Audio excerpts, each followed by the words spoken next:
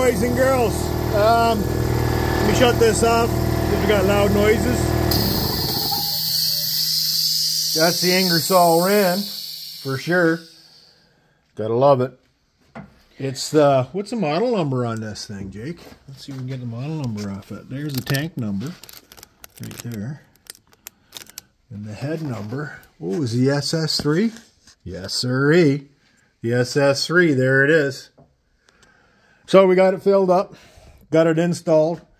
We ran the wiring for it all across the ceiling there. We didn't go up into the attic because, well, it's too damn cold because it's minus 15 out. And we didn't feel like it. The problem is the Husky here, it still runs perfectly. Still not a bad compressor. But, big problem. How many years we had this thing, Jake? I'm 30. I'm going to want to say close to 25 years. Yeah, you were 6 maybe when we bought this? 5 or 6. We bought it to work on go-karts. Yeah. I started karting when I was probably 6. 5 or 6 I was in go-karts. So that's how old this thing is. Home Depot, right? Yeah, it was from Home Depot. It's the Husky.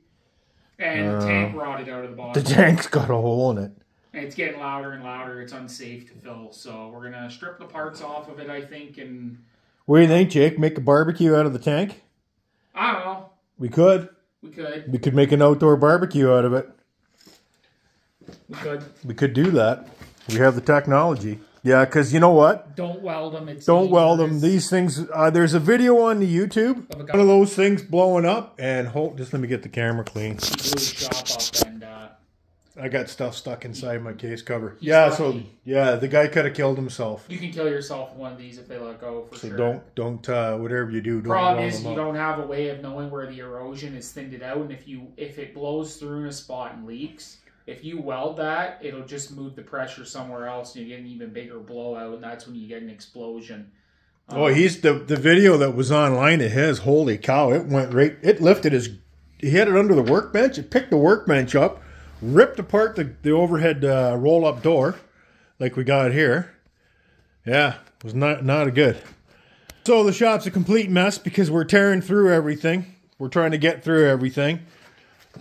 This is the project that we worked, so we now have 230 in for the welding machine. We put in a new panel. I didn't want to show you guys doing that because I'm not an electrician. I don't pretend to be an electrician. Well, I do pretend to be an electrician, actually, at work. So then we ran that. We did it on the surface, like I said. Ran across. So we got that. We got that. We ran in the existing circuits. We took out a little 4-circuit breaker that was in little here. Breaker panel. It was a mini panel. That's sold. So yeah, we sold that on Marketplace. So don't throw nothing away. We're getting there. We're getting there. So yeah, we got that. We got too many tires. We're making room for the tractor. We got to get the tractor in here. We got some work to do in the Massey 35. And a couple of sheds to fix and build. And so this is kind of give you a lowdown of the shop. So that's our compressed air menagerie right there. So we're going to run a line up over the ceiling, across, over to the compressor. And then we're going to take a line across here. And we'll have an air line down at the workbench. So we won't have any hoses running across the floor. That's when we're doing bench work. You can see there the tools. We still got too much stuff. We have a yard sale thing we're kind of trying to do from all our years racing. We've accumulated like a lot of on-the-road tools that we're kind of, we got to mix and match, and we're just going to try and like get this, strip up the middle clean and get the tires moved out of here, and it'll free up space. That motorcycle's going up for sale, and that's the mother-in-law's bike. And yeah, we're going to probably do a video cleaning this thing up and getting it ready. Yeah. It's just a little need some love. Little sporty 883 skirtster, as they say. So yeah. Upcoming videos on the Arctic Cat, both of them. Mine's gonna need a new battery again, probably. No, I think it's good. Anyways, we got some projects going. So there it is, boys and girls. The Ingersoll Rand. Bought that used Marketplace deal to upsize this guy. Which, yeah, got bigger cylinders. But this is a good little machine, man. We These love were it. awesome. Like, we built like, you know, like at various times, not always. It always stayed in the garage. I don't think we ever took this to any of the shops, did we? Yeah, we did. Did we? Yeah, we did. Where We always ran it on 120. It's got some crapola here about peak horsepower, which is a lie. This is a 2 horsepower machine at best. And yeah, that's what we did. So it built a lot of race cars. well, it did, right? It did make a lot of pop rivets, guys, like by the hundreds, like every weekend, like Pop Rivet City. So you can see out the door, the snow blowers, the errands, super high output, the Brute, the trailer that we did the video on. So we still got basically everything. We just Jeepers Creepers, gotta love it. So that's a view of new compressed air, new electrical panel inside the shop. We'll do a toolbox video because that seems to be the latest, greatest craze. We'll do that. Dead battery out of the, that thing's screwed.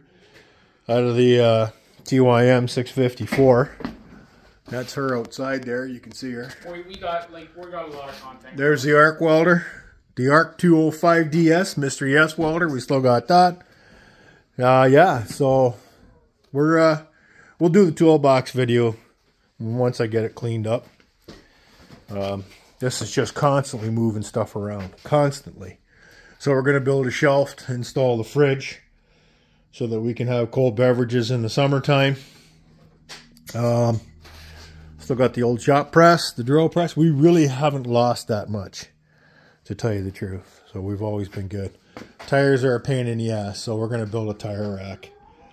I just saw a really cool video on there, and the guy had a really nice tire rack. Went across his entire shop.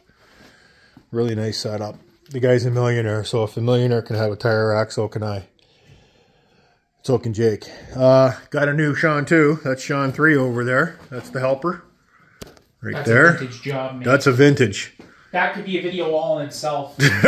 That thing's older than Jake. Apparently, a lot of guys have created multi-million-dollar fab businesses, and it all started on one of these. Black & Decker job mate. That's like a 1975. And we believe it because our Sean 2, we call it Sean 2 because it was a helper. Right there. Yeah, there's the original one. It's holding up the yard sale table that we're working on. But like the thing is we called it Sean 2 because we had an actual Sean on the race team, so he was always helpful to hold something, so we called it Sean 2.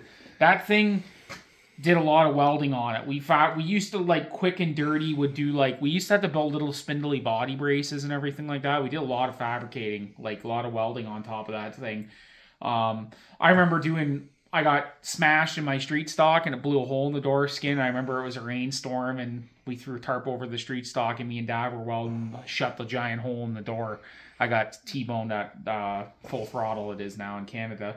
And I was like probably 11 years old, Asian street stock. I remember welding the door on it. This thing's been around forever. It got a little wet so the wood swelled, but I can't, like this thing... You can buy replacement boards for it. Family heirloom, like I can't. Yeah, we can't. A lot of memories connected to that thing, like it were ridiculous.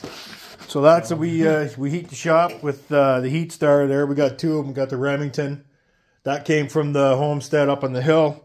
This was Jake's. And guys, we know it looks like a total bomb went off, but you have to look around. We put up a lot of shelving. We built all that shelving. Yeah, we did all that shelving. We're work in progress. Like, we still have race car parts we have to sell. Like, we got some stuff we got to reduce. We don't need, like, so many jack stands. No, we always need jack stands. Well, yeah. I mean, we always... Don't talk blasphemy. We used to have 2 race cars up. Clamps. When you're fabricating, you can never have enough clamps. No. C-clamps. Buy them on sale.